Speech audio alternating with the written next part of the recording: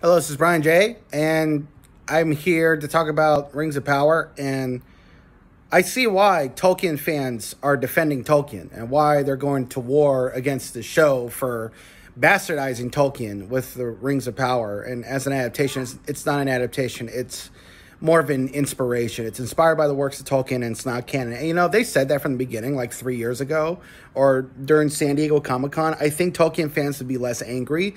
Yes, there would be complaints, but if you're saying it's not canon and you're inspired by the works and your story takes place in the Second Age, but you're not adapting things from the Second Age, and you're just giving yourself a lot of creative freedom to do what you want, I think fans would be less angry. But the fact is that the showrunners are just lying to the fans, and they lied at San Diego Comic-Con when they said they're not going to put any Third Age stuff in the Second Age, which they are. There's a Balrog in this first season. The Balrogs didn't come back until the Third Age. They were in the First Age with Morgoth, and then after Morgoth was stopped, destroyed, and sent to another world, the Balrogs went into hiding, deep into hiding, and then they didn't. One of them didn't awaken until the Third Age, where literally Fellowship of the Ring was so deep into a cave they accidentally woke one up.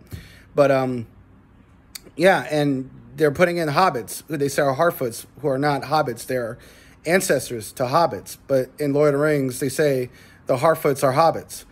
I just read the Silmarillion. There are no hobbits mentioned in the First and Second Age. They had no part. And then they try to say, well, you can't have a story without the hobbits. But there's already stories without the hobbits. Tolkien figured that out. You don't need the hobbits. They're just putting in hobbits to sell the show to people that watch Peter Jackson's movies. So the showrunners are both liars. They're full of shit. And they're lying to Tolkien fans, and Tolkien fans know it. So I just wanted to point that out before the first 2 episodes premiere in 2 days, Thursday, Amazon Prime. I'm going to watch it. I'm going to be critical. If there are things I like, I'm going to say there are things I like. If things I don't like, I'm going to say things I don't like. I'm going to point that out. I'm going to be as objective as I can and then give my review. So, yeah, but we know for a fact that the showrunners are lying to the fans. And this is Brian J's Nerd Talk. I'll talk to y'all later.